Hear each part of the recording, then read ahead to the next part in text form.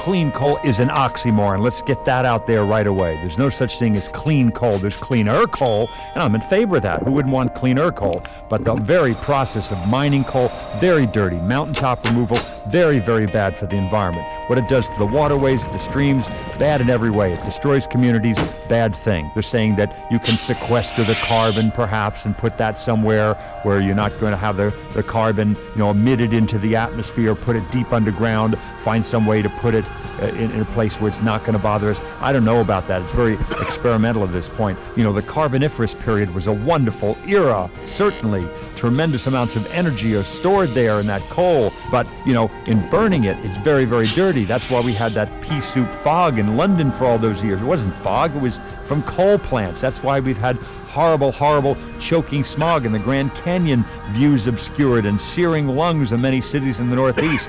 It's because of coal and the mining of coal, the black lung disease, from the coal miners, and the problems, with mountaintop removal. You cut off the top of a mountain and you get to the coal more easily than going down a mine shaft and all that. That's all well and good, but what happens with all that stuff afterwards? It goes into our waterways, and it's very, very dirty. It's a bad process, and they claim they remediate it, but they don't. It doesn't work that well. Let me be clear.